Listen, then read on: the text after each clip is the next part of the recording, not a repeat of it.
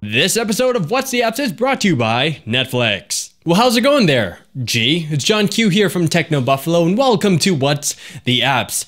This week, I thought I'd take a break from iOS and jump back onto the other oh-so-popular platform that is Android. So for this episode of WTA, we're going to be taking a look at how you can improve and enhance your Android music playback experience with a little app called PowerAmp.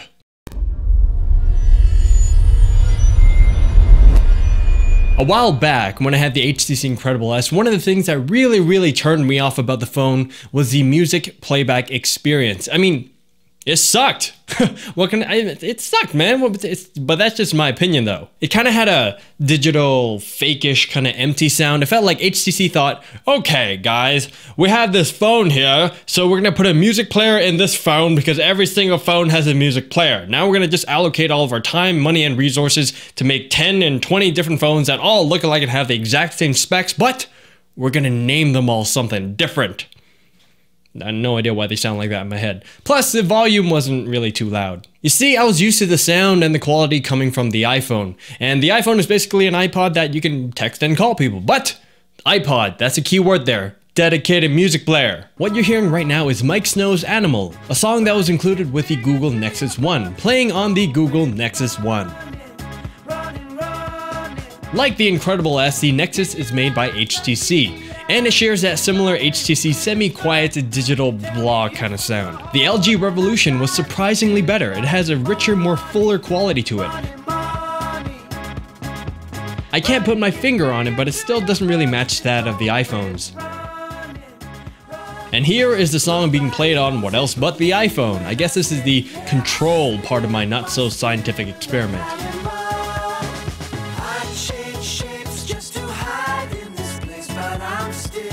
Just a heads up, everything you're hearing is being played with a flat equalizer, and the audio is recorded directly into my Zoom H4n. The Android EQs and presets aren't too good either. So let's get into PowerAmp, finally, and see how we can fix all of this nonsense here. PowerAmp is an incredibly well-designed piece of app. There's a free version, but it expires after a couple of weeks. And as you can see, the UI is a little tacky looking, you know, sort of reminds me of some Winamp skins I used back in the 90s. And I thought I was ballin' because I knew how to theme my music player. P.S. PowerAmp does have a handful of themes. Unlike the incredibly limiting default music app, PowerAmp allows you to take full control of how your music sounds. Focusing specifically on improving the sound quality, PowerAmp gives you a 10-band fully customizable EQ, a preamp, as well as post-bass, treble, and volume controls. If you're not too comfortable tweaking and customizing the EQ, no worries, my friends, because there's a list of preamp presets available. It takes some time to fine-tune and tweak the settings to match your headphones that you want to use, but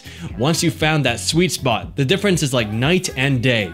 Heck, the difference is like night and a pineapple. The change is that dramatic. Seriously. Music playback aside, the app is feature-packed to the max. Everything you want to do with a music player like Last.fm scrobbling, handset crossfading, scanning, sorting, and sleep controls, and much more are there. It even comes with 4 different types of widgets, and they all work beautifully. Speaking of beautiful, I'm gonna take some time to give a shout out to our friends at Netflix. Netflix streams TV episodes and movies directly to your home, saving you time and money. Instantly watch unlimited TV episodes and movies streaming directly onto your PC, Mac, or right onto your TV with your PS3, Xbox 360, or Nintendo Wii console. To get your free trial membership, go to netflix.com/buffalo, that's right kids, netflix.com/buffalo, BUFFALO, and sign up today. Back to the review. Unfortunately, a realistic downside is that this is only an application. It's software. It can enhance sound, yes, but it can't fix sound. For example, after spending a lot of time tweaking the EQ, I wasn't able to find something I was happy with on the Nexus. I mean,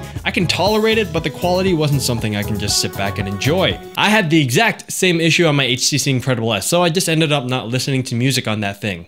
That's not very happy, man. It's not happy at all. The LG Revolution was surprising though. The music quality is actually pretty good on this guy. As you can see, music and sound is a very subjective thing. Some people like really crisp treble, some people like the mids really high, some people like their beats fast and their bass down low. Goodness, that's a terrible song. But it's true. But as far as usability, quality, and control goes, PowerAmp is epic. Totally worth the $5, which is why I give it a solid 5 out of 5. Thank you very much for checking out this episode of What's the Apps. Now, this is the let's sit down and interact with the audience part of the video. I have no idea. Okay, no idea what to review next. So, if you guys know a really cool application that you think not too many people know about, or if you've heard of a really cool application and you don't want to spend your time or even, $1, $2, $5, or even $10 buying the thing, let me know by commenting. Okay, so for next week and maybe just here on out, I'm going to be checking out what you guys are saying, and I'm going to be reviewing the apps that you guys are suggesting. Thank you very much for tuning in. Thank you very much for listening to me. This was Jon Q from Techno Buffalo, and I'll see you guys next time. Latest!